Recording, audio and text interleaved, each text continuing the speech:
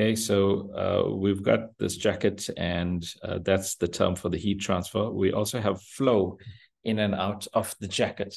So we've got our flow here, so flow in and out of the jacket. And we've got generally two different temperatures, TA1 and TA2. But of course, if your flow rate is high enough, we can imagine that these two temperatures become quite similar to each other, right? Imagine that you are trying to cool down a reactor, and you use a low flow rate through the jacket. Then you can imagine that jacket is going to pick up a significant amount of heat, and it will exit at a much higher temperature than it entered with. However, if you apply a higher flow rate, if let's say this was cooling water and you use a higher cooling water flow rate, then the exit temperature won't rise as much as in the first case. And the higher you make this flow rate, the closer this temperature will become to this temperature. There will still be heat exchange, right? Between the reactor and the jacket, there will still be heat exchange. It's just that then you are using such a high flow rate through the space that the energy change, so the same energy change may be occurring, but at a higher flow rate, you have a smaller temperature difference to keep the same energy change. So we can see that if we look at the heat transferred term, yeah, we don't have a nice version of that. Well, if we look here, I guess here, if we have the same energy, let's say this is the energy transferred. If this is the same, then if we use a higher value here for our flow rate, m dot, the mass flow rate on the jacket side, if that value is higher, then for this whole value to be the same, this must be smaller. The temperature difference must be smaller. So as we use a higher flow rate, the exit temperature becomes approximately the same as the entry temperature on the jacket side. And then we can identify one jacket temperature, TA. And so if we look back at our driving force for the temperature, then the temperature difference here will be the single jacket temperature, TA, minus the reactor temperature, T. And so that's what we would have here, right? So that would be the energy transfer term. And there are still, if you work through this, you have these extra terms, and you can show all this simplifies to this form. There isn't any approximation here. Well, the one approximation is this one. This is if you say the flow rate is high enough. But after that, we just apply that in the equation. So in our balance that we derived here, this was the balance on the jacket side, we applied these developments, and then you'll find that in this case, all these cancel. So the ones cancel, leaving us with this ratio. And then the denominator cancels with this here. There is an approximation in that if we say that this exponential, if this argument is small enough, we know e to the x, if x is small enough, then this is approximately the same as 1 plus x. So that is one approximation. So this is the general balance.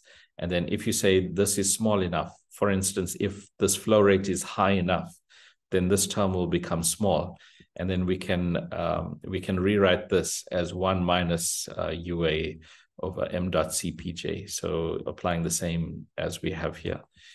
Then the ones cancel, leaving us with just UA over this, and then that cancels with this m dot CPJ, and it leaves us with that. So as the temperature goes up, that's what we get. Akeem, you have a question there?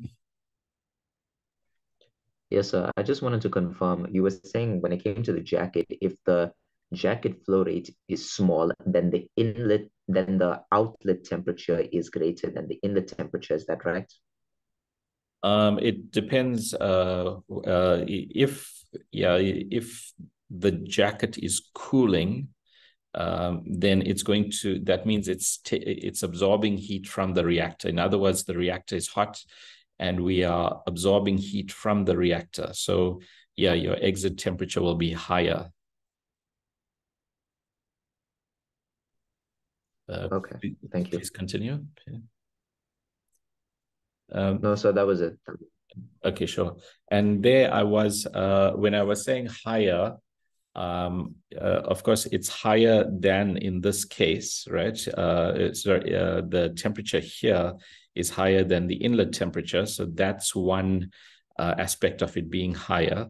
It's also higher than the case when you use a higher flow rate. So if the flow rate here is higher, then your temperature difference will be lower. So this temperature, this exit temperature will be lower than the earlier case. Maybe we should really do this in terms of some proper labels. So if we write this as TA1, and I'm going to say comma 1, the first case, and TA1, comma 2, so the second case. And then similarly here, we can write TA2, comma 1, and TA2, comma 2. So in the first case where we have TA1 and TA1, comma 1 and TA2, comma 1, in this case, we have a low flow rate, then TA2, comma 1 is more than TA1, comma 1. That's what we can say at that stage. Then when we consider a higher flow rate through the jackets, we've still got the same TAs here. So this doesn't change. TA1 is equal to TA1, comma 1 equals TA1, comma 2. But now we'll get a different TA2, comma 2. And the temperature rise will be smaller because we are using a higher flow rate. So in other words, TA2, comma 2 will be less than TA2, comma 1. And TA2, comma 2 is still more than TA1, comma 1, which is the same as TA1, comma 2. So I hope that that helps there. Okay. Any other questions or comments there? Sir, I need help. I need a bit of clarity on what you just said. Okay, let's try and write it in this form. So we can say mass 1, so the mass flow rate. So let's say here, mass flow rates, and let's just put some numbers in. So mass flow rate 1 equals, maybe that's 10. And in that case, T1, comma 1, TA1, comma 1, let's say that's 300. And then let's say TA2, comma 1, that's going to be a higher temperature. Let's say that's 450. And then for the second case, let's say we used M2 equals 100, right? So our second case, we use a much higher flow rate. And this time, we still have the same inlet temperature. So TA1, comma 2, that's also equal to 300, right? But now we've got a much higher flow rate, right? 10 times the flow rate. So we expect that TA2, comma 2 is going to be lower. And maybe it's something like only 350. So we are saying here, always the exit temperature is higher than the inlet temperature, right? We are entering at 300 in both cases here. We are always leaving at a higher temperature, whether it's 450 or 350. But in the case where we use a higher flow rate, it will be the case that our exit temperature here won't be as high as it was in the first case. So just because we have a higher flow rate, the same energy transfer is happening, right? This reactor can only give up so much energy. And remember, UA, right, the overall heat transfer coefficient and the contact area, those are not going to change with the flow rate on this side. Well, not significantly. We do know on the shell side, if you change the flow rate, the overall heat transfer coefficient does change slightly, but it's also influenced by the thickness of the wall and the conductivity there, and it's affected by the mixing inside here. So let's say what's happening on the shell side doesn't change the overall heat transfer coefficient much. Then U and A are not going to change. Now, So let's say, and it's not exactly true, but let's say the heat transfer, the heat that the reactor is going to give up, that's fixed, right? So the same amount of energy is being transferred in both these cases where we have M1 and M2. In the M2 case, we have a much higher flow rate, but still the same energy being transferred. Now, because it's the same energy being transferred, but with a different flow rate, then if we look at our heat transfer rates, and yeah, here, we've got the same energy. So this whole thing is the energy transferred. This is the mass flow rate. So if the mass flow rate is higher, then this temperature difference must be lower. So that's why we're saying here you have a lower temperature than in the first case. It's still higher than the inlet temperature, but it's in terms of comparing cases, it's a lower temperature. Does that help? Yes, thank you. Thanks. Okay, any other questions or comments there? Okay, so moving on here, we can also say if we keep increasing that jacket flow rate, let's say the flow rate becomes extremely large, then TA2 becomes approximately equal to TA1, and we can say there's just one temperature in the jacket TA. Okay, so that was the point we reached there. We said Q dot equals UA TA minus T. So using this approximation for the exponential, you can show that your Q dot term, in the case where your flow rate is high enough, will become this. And by the way, it's that one assumption that the flow rate is high enough. So because the flow rate being high also results in the exponential, in the exponent being small, right? Because that's the exponent. If your flow rate is high, then your exponent is small. So that's the one assumption. If your flow rate is high, then all this applies, and we get the simple form for our heat transferred. So we can replace the Q dot term by this one. Okay, so that's our new Q dot. So now we've done all the work of figuring out how to incorporate the addition of heat. So there are some approximations here, and if we can apply them, then that applies. If we can't apply them, then it's still fine. We can just go ahead and use this form of the balance. So this part, you can just retain this as e to the minus. So you can just retain this here. Then you'll need other information like your M dot and your CPJ. So if the problem gives you all this information, then you can just go ahead and use it. But if you are able to say that the flow rate is high enough, then it simplifies. Then you only need U and A. So the amount of information you need actually changes depending on what assumption you can apply there. Okay. So that's our Q dot term. And then we've still got shaft work. We know we just add the power from the motor. So you can just look on the motor. Quite often the power is listed there. So you can just use that as a number. This term, we can write more simply. We can see it's the difference in enthalpy between the inlet and the outlet. So we can say that's simply equal to the integral of the heat capacity between those two temperatures. Mm-hmm. So that's how we can write that term now.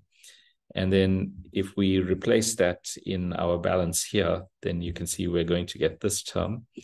And so we can solve this equation for XA now, right? You can take this term across, you can take this term, which is now equal to this.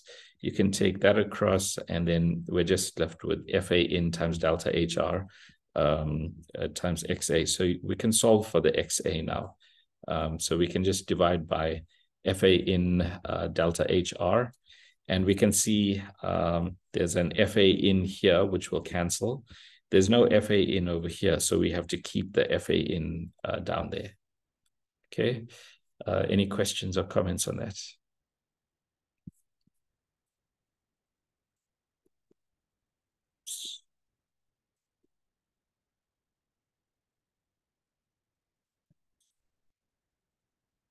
Okay, and then one more approximation that can be applied here. We're saying that generally speaking, this heat of reaction is temperature dependent. And we did do some development around that. We showed how to get the temperature dependence.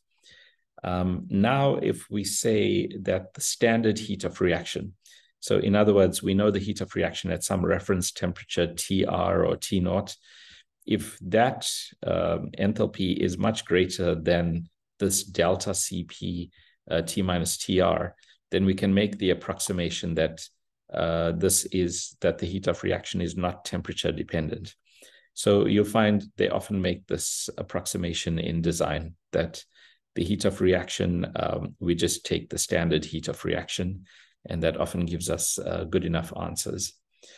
So that's the energy balance now with the addition of heat incorporated. And if we don't have any heat being added to the system, then of course this term just falls away. In other words, in our energy balance, if we don't have a Q dot term, right, Q dot equals 0, then we're just left with this in the equation. So that becomes the balance.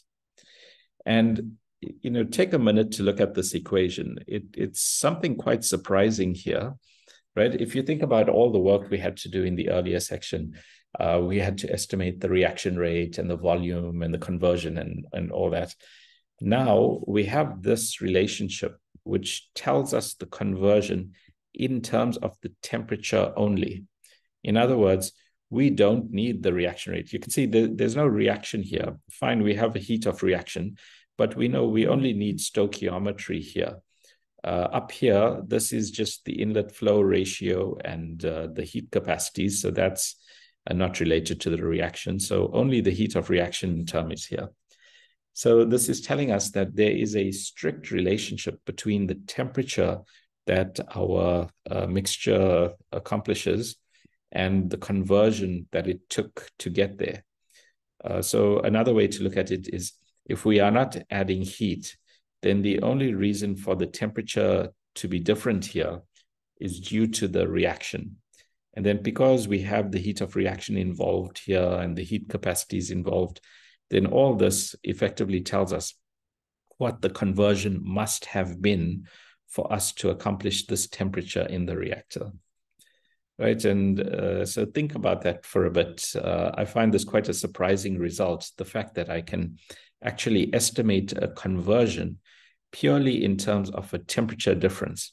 So it means if I have let's say a CSTR running, and I don't know what the conversion is there, but if I just know the inlet temperature and the exit temperature, if I just go ahead and measure them, then I can just look up my heat capacities and so on. And then that's enough to estimate my conversion. So I feel that's quite a surprising result.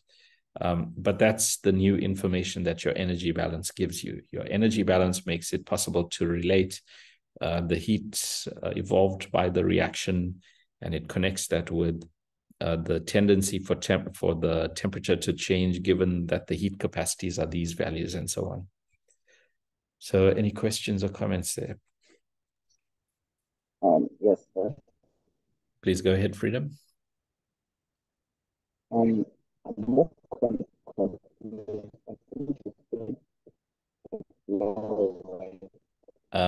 sorry, it's very muffled. I can barely hear you.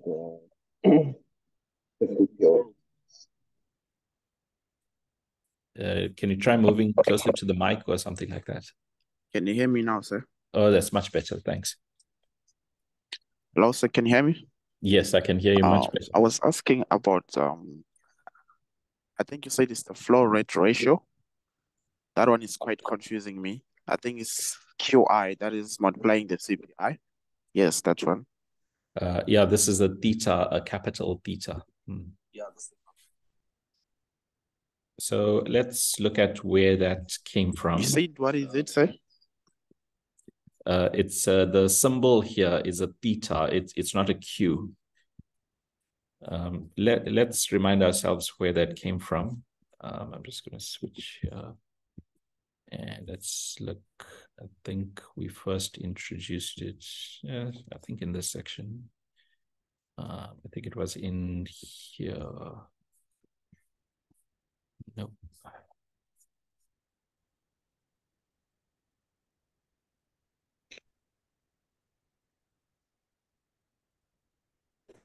I think where we just introduced that, was it the previous section? No, where we had that reaction. That's temperature, energy balance. First law must have been here. We had that reaction A plus B. Do you remember that? Here we go. So we said that we would like to rewrite all our molar flows in terms of component A. So if we just look at component A, are we happy with this? It's saying here the molar flow of A out is the molar flow of A in minus the amount of A that was converted. Right? Are we happy with this one? Freedom, I think you're on mute now. Yes. Okay. Then if we look at FA or FB out, right? Let's first write FB out in terms of, let's just write FB out. Yes.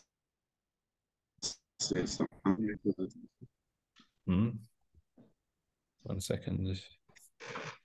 Okay, so let's write FB out here. So we know that FB out,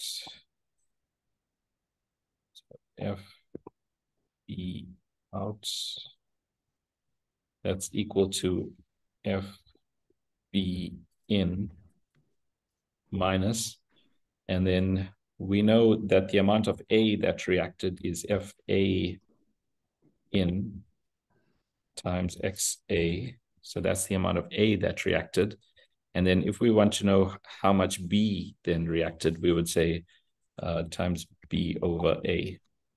So the stoichiometric coefficients here, B over A times FBN minus XA. So that's what we expect in terms of FB exiting. And then if we write this as, instead of saying FB in here, we can rewrite this as theta, and that's a capital theta B times FA in. Then we have it in terms of FA in. So we define our theta i's, like so we say theta I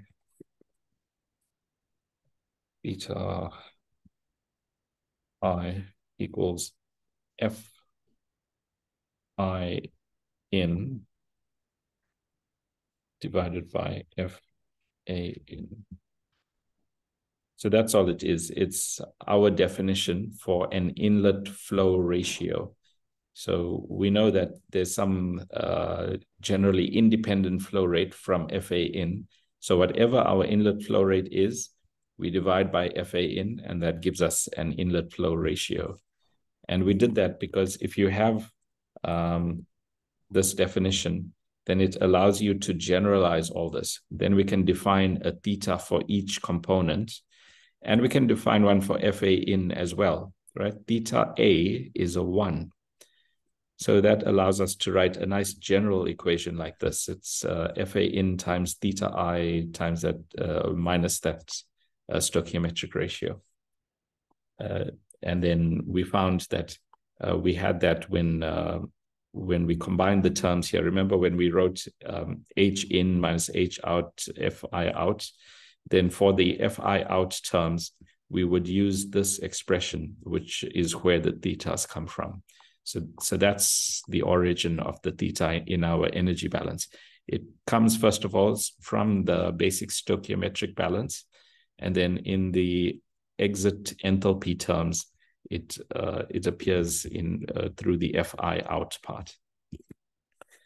Does that answer it, Freedom?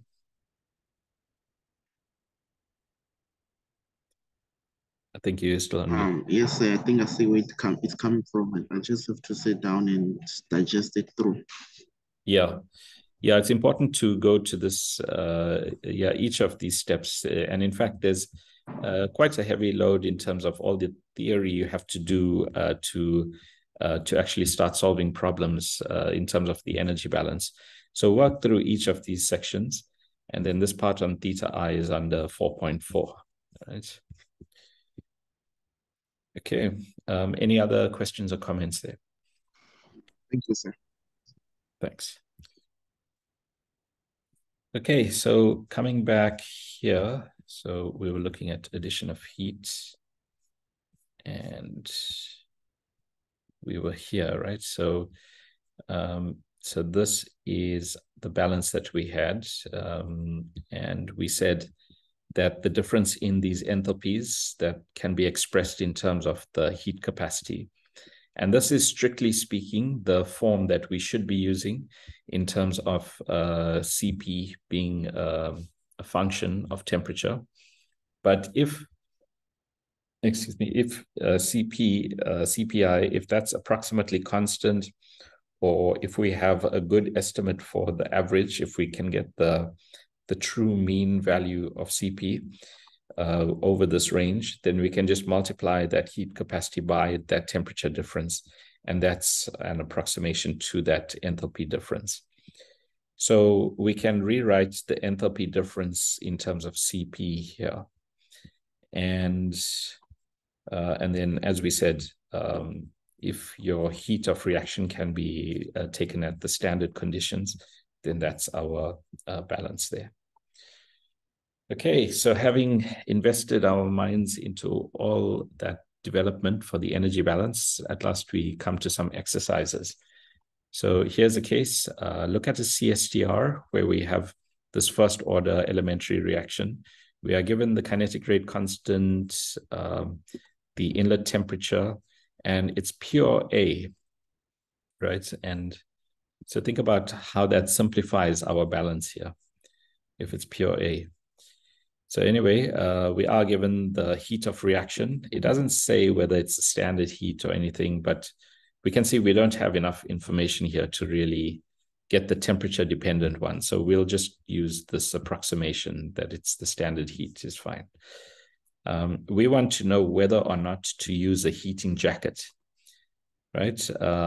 We do choose to keep a fixed temperature in the reactor. So we'll fix the temperature, and we are given the heat capacity of component A, and we are told the heat transfer fluid circulates fast enough. So we've got one temperature TA, and we are given the overall heat transfer coefficient and the molar feed rate. So we want to know what's the conversion without heat exchange and then with heat exchange. And obviously we want to know there, do we get a much better conversion when we add heat exchange, right? That's the whole point of this question, right? That's in all this that we're talking about. We want to know, well, we are saying that we want to add heat because we want better reactor operation. So this exercise is for us to check that. So when we add heat exchange, do we get better conversion? Okay. We'll do some tutorial questions like this, but let's just look at the solution that I've written here. So in this case, if we are looking at case A, where there's no heat exchange, right? So we said if we don't have heat exchange, then this term falls away, and we're left with this so-called adiabatic form. Right? Adiabatic means you haven't added heat. So there's no heat added to the system, adiabatic operation, right? So this is the, and sometimes we use the kind of casual language, we call this the adiabat. So that's the adiabat for our reactor. So according to this adiabat, that's the general form that we need. And if we look at this term, right, it looks all symbolic and this capital theta and everything. But now we've got pure A. So if it's pure A, then we don't have any other species entering. So it's only A. So theta is 0 for everything else that might be there. So it's just 0. There's nothing else entering. And it's only 1 for A. So theta is just a 1, and it only applies to A. So we can rewrite that simply as CPA, right? So the summation theta I CPI, that's only CPA by the end of the day. And then, of course, we've got T minus T in, that's there, and the heat of reaction. So the heat of reaction is given to us. The temperature is fixed. So we said that we want to maintain an exit temperature of 321 degrees, right? So that's fixed, and the inlet temperature is given to us. So we are given, the A enters at 468. So notice here, this does cool down, right? You enter almost 500 degrees, and you cool down all the way to 300 degrees. And if we look here, the heat of reaction is 45,000. So this is a strongly endothermic reaction. We are losing heat during the reaction.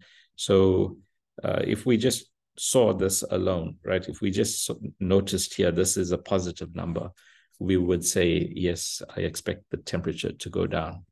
So that's what we've got here. And if you look at the conversion that we've got, well, we've got everything we need. We just said we have heat of reaction, and we've got the 2 temperatures, so and the heat capacity. So we just need to stick the numbers in, and we'll see we get a conversion of about 0.25. So that's what we get in adiabatic operation. Okay, now let's look at what we'd get if we do add heat. So we are given the temperature. I think it didn't render here. So we've got the overall heat transfer coefficient and the area. Let's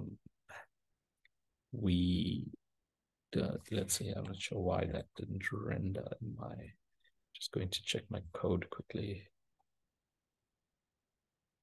This is the wrong course.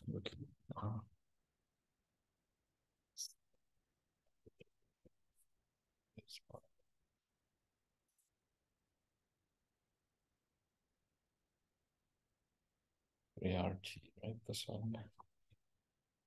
So we're looking, I guess, here, and this is TA, and in my code here, TA. So it's in the question that we're not.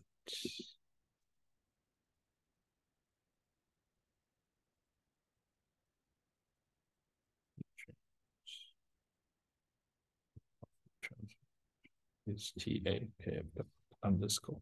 That's the problem, I think. TA, yeah. Okay, let's try that again. The answers will change now, right? But anyway.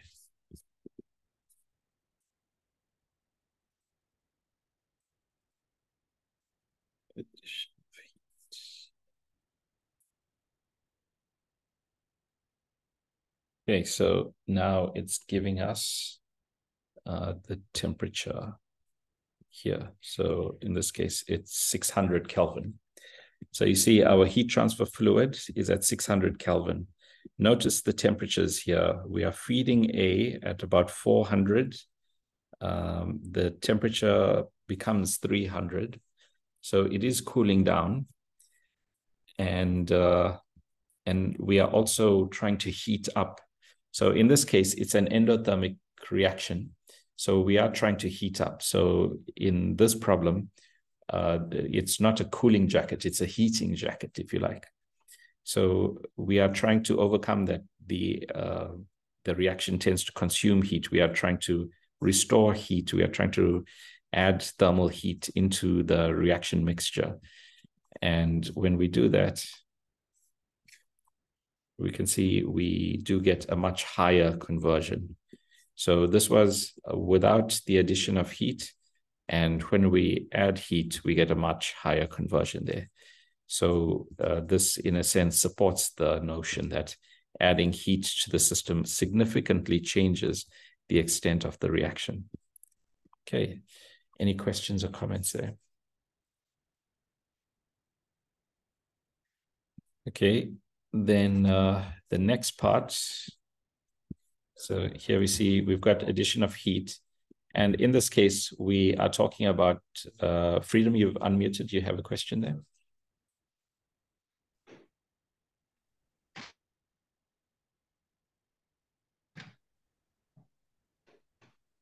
Guess not. Okay, so we've got here, that's addition of heat in a CSTR. Now let's think about a plug flow reactor. So if we think about our energy balance, right, we've done quite a lot of work to get it to this stage. Yes, I just want to confirm. Okay, please go ahead. You've muted again. Okay, on the first question, just confirm. Yes, I have a question. Okay. On the first question, here we go. On the first question, yeah, on that first question, so I just wanted to make it CPA at every scenario where we have to do like that, or there is a scenario where we actually substitute the value of that theta I. Yeah, it's I see you really don't like this theta today, Freedom, but yeah, generally speaking, there might be multiple reactants, and you do need to know the flow rate. So if you do have other reactants entering the reactor, if you look at some of the other problems where we had other reactants, or sometimes we even have an inert, we do need to know what the flow rates coming into the reactor are. And then you would go ahead and just divide. So if you know FB in is 100 and FA in is 50, then 100 over 50 is 2. So for B, it would be 2. So you would just go ahead and use the flow rates coming in, and you can calculate these thetas. So this is not at all a difficult thing. It's just taking ratios of flow rates there. Does that cover it, Freedom? Oh, okay. Yes, yeah, I understand. Then last question is, what is the difference when PI? What is the, I must that? The heat capacity. The heat capacity. The heat capacity. Yeah, there is a. Yeah, so the CPI, then the right-hand side, CPA. Yes, I want to different. So, of course, for each component, you've got a different heat capacity, and we are multiplying by theta I here. So if only A is entering, then you only have a non-zero theta for A. So that means you're multiplying 1 by the heat capacity of A. So that heat capacity of A is given in the question. Let's see. The heat capacity here, the heat capacity of component A. So we were given the heat capacity. And if you look at this, we are only going to need that heat capacity. Was that what you were asking there, Freedom?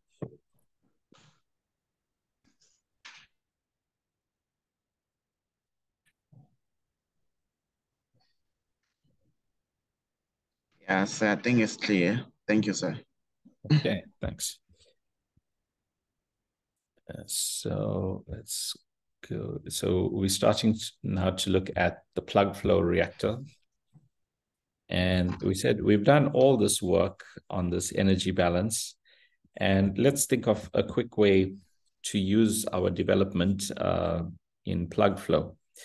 Of course, we did make the assumption that when we wrote this balance, this was for a reactor that was perfectly mixed.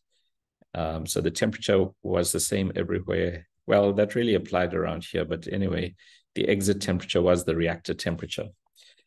What we can do instead is think about, Okay, let's make a new drawing here.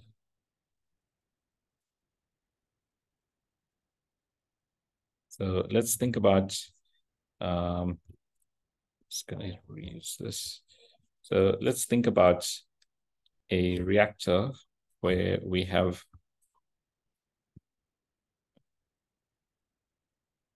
second. So let's think about this case. You've got your tube here. So this is your PFR tube. And we could simply take a differential space in there. So if we take, for instance, a small space like this. So in this reactor, if we just take a small space here, then we could imagine that within this space, the contents are perfectly mixed and a certain temperature applies here. We do acknowledge that temperature is changing down this tube. So for instance, in the first problem, it was endothermic. And so if it's endothermic, then we expect that the temperature is going to do something like this. So let's say this was how temperature was varying axially down the tube. So we have something like this. Because it's an endothermic reaction, the temperature is going to drop as we look down the tube. But within a small space here, we can define one temperature. It does change slightly, but if we take a small enough delta Z, then the temperature here can be regarded as one number. Then we would also have a jacket around this reactor. So let's put in a jacket here.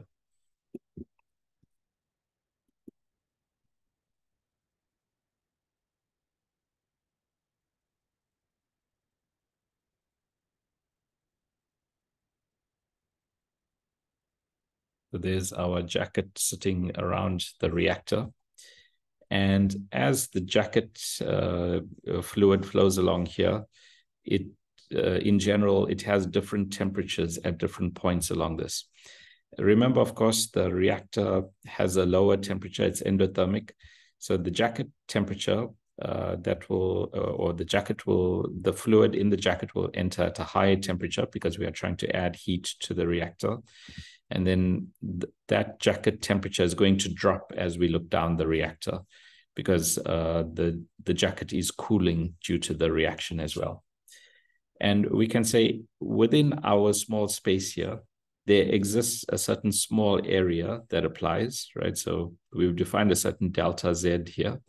So that delta Z, we can use that to work out the area that's in contact here. So there's a certain heat transfer rate that applies in this zone. And so we can look at our balance and say, well, all this applies at a certain interior position like that balance can be applied here. It can be applied at another small section here and another small section there and so on. So if that's true, then we can use this equation to develop our balance in the PFR case. And so the first thing we'll do is just say, let's first just think about it adiabatically. So if Q dot is 0, right, if there's no jacket and no heat being transferred, so that's zeroed out. And let's also ignore shaft work, right? In a PFR, we don't really think of adding impellers and mixing things and all of that. So we can say that WS dot is also a 0, right? So both those are zeros, leaving us just with this equation. And then we get the adiabat as we saw last time. And that will be the expression. Well, that's the adiabat we saw last time. And then we can substitute this here. Remember, we have the material balance for our PFR. This still applies, of course, right? This is still all valid. It's just that before we had assumed that the temperature was fixed. So the temperature hidden behind the kinetic rate constant here, that was considered fixed. Now we would say, well, that constant K is going to vary with T, and that T is going to vary with X according to this. So that tells us what to do here. So that's one part. Then coming back to this assumption that there's no jacket, let's relax that. Let's say we do have a jacket. So if we've got a jacket around our PFR, then we would say locally at all points, we can define a temperature in the reactor and a temperature in the jacket, and that's the driving force for heat transfer. So at each location, that is the driving force. And if we integrate over the entire surface between the jacket and the reactor, in other words, if we add up all the differential elements here, add up all the little dAs and the UA delta Ts, if we add them all together, that will give us the total heat transferred between the reactor and the jacket. Okay, so there's that. We can also say if this is a cylindrical tube, right, and most things in Chem-Eng are, I guess, then we can say if we take a delta Z basis, that the area divided by the volume is going to be, so the area, the inside area, the heat transfer area, it's 2 pi r delta Z, right? So you imagine the inside curved surface of the cylinder, that's the area. And then the volume is going to be the cross-sectional area, pi r squared, and the axial distance, delta Z. And we can see the delta Z's cancel, the pi cancels, the r cancels, and we're left with 2 over r. So that's our A over V. So if we've got dA here, we can say dA equals 2 over r dV. So we can rewrite this, which is in terms of area, we can rewrite that in terms of volume. And we are doing that because, of course, we are integrating in volume. I mean, in our PFR, we know we like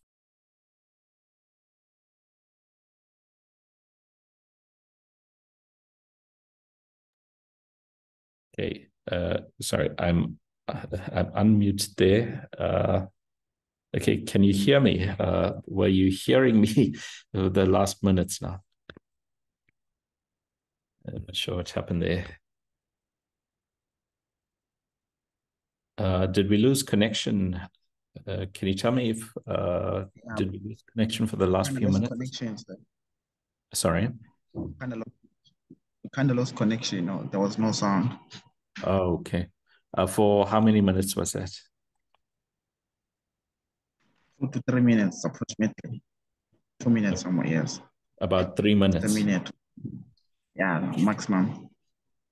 Okay, that's so you were watching me just point at the screen for some time there. So what I was saying here was this was the energy balance that we have. So this is the adiabat for a PFR. And then in that PFR, by the way, can you see my screen? Let's see. I just need to. Oh, we can't see we can't see your screen, sir. Okay. Only hear the voice. Okay. Okay, you can see the screen again. Right. So I'm looking here and we're looking at the plug flow reactor, and we're saying that we want to apply our energy balance. We don't want to repeat everything we've done to develop this energy balance. We did a lot of work to get the energy balance to this point. So what we would rather do is draw a finite volume.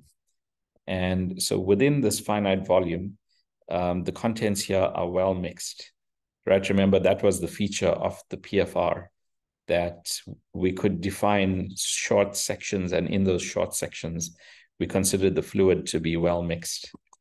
So if that's the case, then this balance can apply because this was developed for a well-mixed reactor. So we take this and now we acknowledge this is the balance that applies for the PFR in short sections like this. The other thing, this part just talks about the adiabat again. So that we've already talked about before. And what we're saying here is we know for a PFR, this is the material balance, right? Remember for the PFR, we had dx dV FA in equals RA. So this we had used to find the volume of a PFR, but we had assumed that the temperature was the same everywhere. Now we know that right, there's a temperature dependence through the K, the kinetic rate constant, and we can connect the temperature there to the conversion through our energy balance. So now we would substitute the temperature dependence here, and we would get a single equation in X.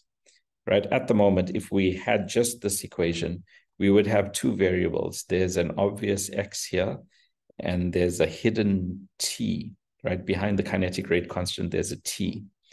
But now, because we have the energy balance, we can use this relationship to reduce this equation to one variable, and then we can still solve it.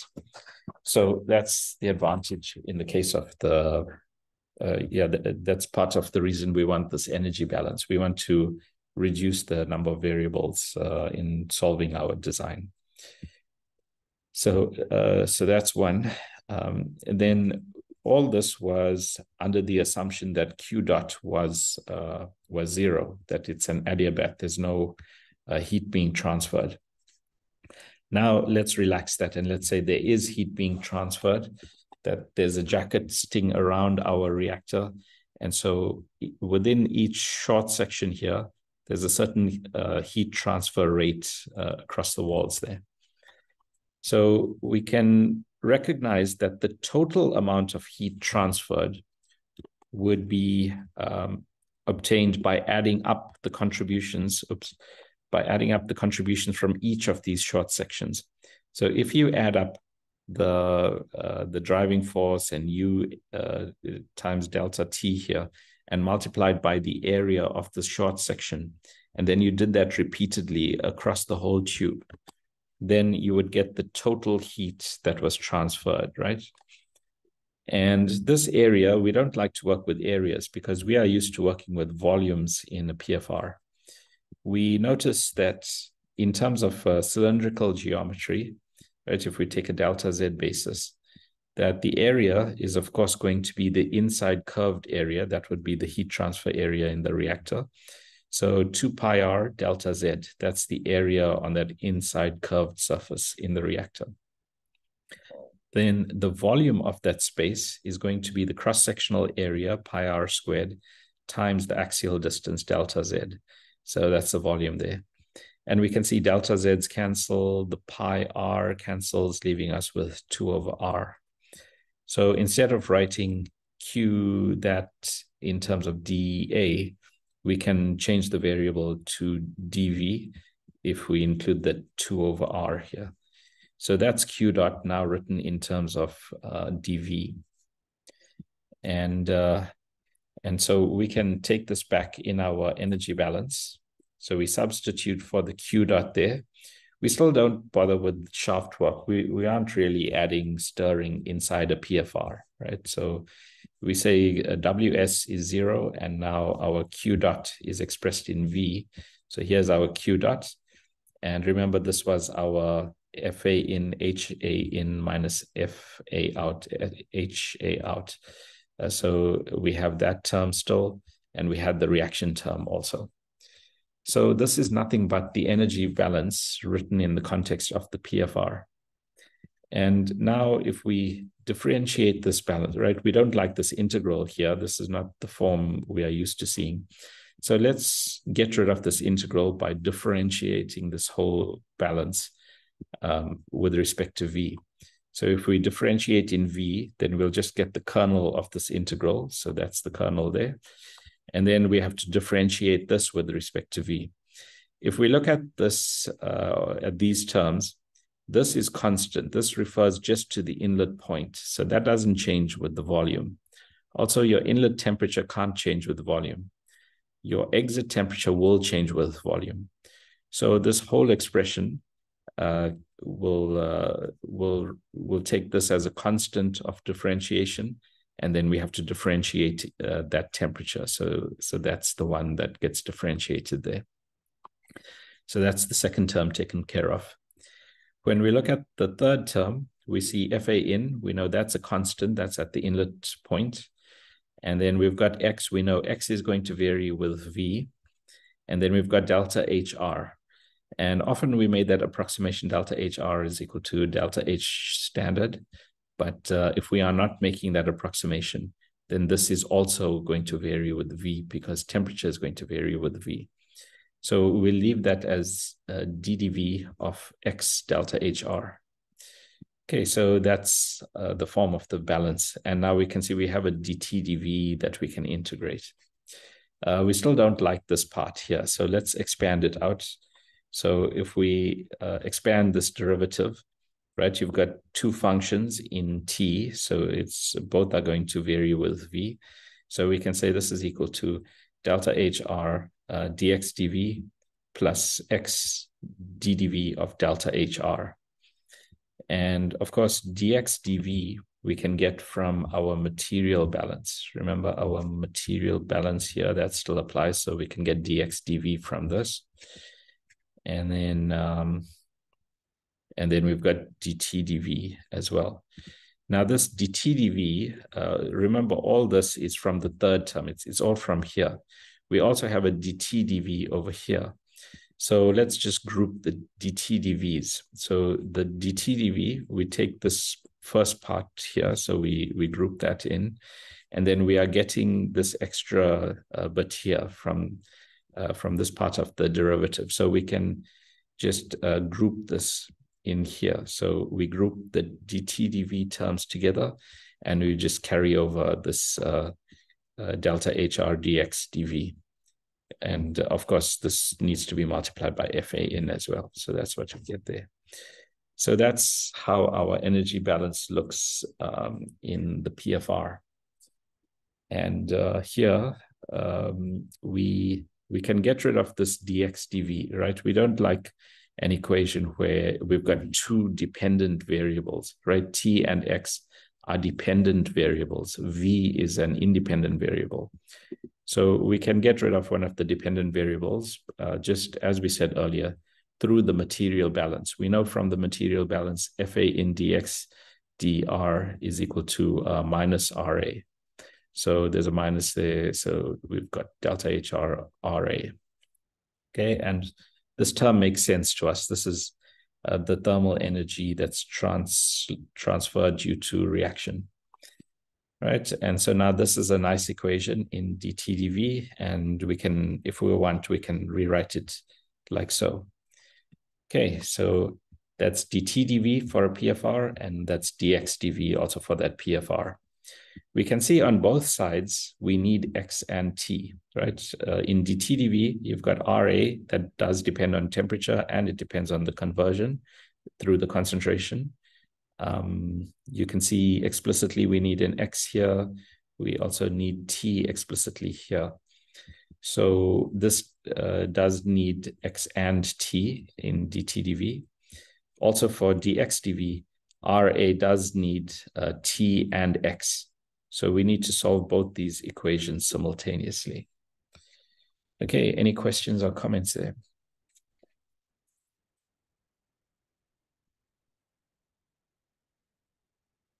Okay, now we have a nice exercise here. So it's, again, we have this first order reaction. We are feeding pure A again at this temperature, and we are given the heat of reaction, and we want to know about the heating jacket. Yeah, so we are adding a heating jacket. The reactor geometry is given this time. So we are given the diameter, something like 2.1 centimeters and a length of 8 meters, long, thin reactor. And then the heat capacity of A is given again. Your, yeah, again, I can see that error is there. I need to re-render that. But yeah, you've got all the specs here. So we want to know what's the conversion, right? And we know this is not such a straightforward thing to calculate, because it is going to involve integrating two ODEs here. So what we can do, if we look at what I'm suggesting here so far, Number one, just copying the two equations that we know we want to solve. And then because it's a first order reaction in this problem, we can rewrite the RA term like this. So it's KCA. And now we are acknowledging the temperature dependence of K. And for CA, it's CA naught 1 minus X, right? So that's our RA. So we're going to substitute for RA and RA. We are taking, it does say in the problem, the heat of reaction is approximately constant. So that means we can ignore this delta Cp part. So this term we can just forget about, right? This term down here. And the feed is pure A again. So that delta Cp, this theta Cp, that Freedom doesn't like, we can simplify this. So the energy balance looks like this then, right? The denominator simplifies to this form, and our heat of reaction part, we substitute for there. And then here's the material balance part. Here's the reaction rate, KCA, and here's our inlet flow rate. So now we have two equations. They are two ODEs, and we do need the initial conditions. So, of course, your inlet conversion is 0, and your inlet temperature is T in. So you have initial conditions. And then we can integrate these using finite differences, for instance. So we would substitute the inlet values here and calculate numbers for dx dv and dt dv. And then we would choose a certain amount to step forward by. I'm suggesting down here to write it in terms of Z, in terms of V, because we are given a nice length, right? 8 meters. And the problem does suggest using at most 3 points in the integration. So you would choose delta Z's, you would evaluate dx, dz, and dt, dz, and step forward, and you would get your solution. So we're out of time now, but we'll continue this during our tutorial tomorrow. So, but that basically closes this part. We have our balances for the energy for the PFR, and the material balance still applies. So we'd be able to integrate this set of equations and get our solution there. Any questions or comments there?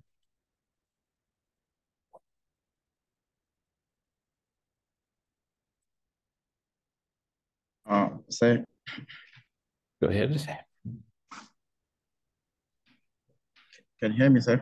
Yes, I can hear you. Please go ahead.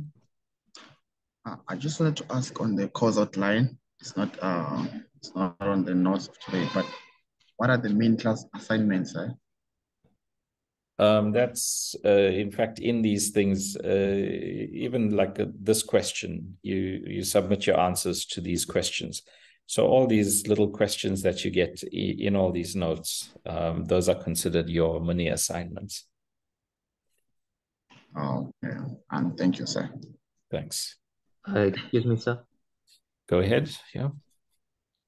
So I just wanted to ask, is there any indication as to when we will revert to where we will be able to go back to campus and actually do lectures on site? Because I've been hearing from a few colleagues of mine that things have quieted down on campus. So I was just wondering when we'll be able to revert back. Yeah, I don't know. I haven't heard anything. Yeah, I really don't know when. I am seeing students on campus and all that. So I'm hoping it will be soon. I also much prefer being in person there. Besides even just losing time like we did this morning, it was, I feel it's just much better in terms of working with the class. So I'm also just waiting for that. But at the moment, there's no indication. And so at the moment, we are instructed to continue online. Okay. Okay, thank you. Thanks. Any other questions or comments?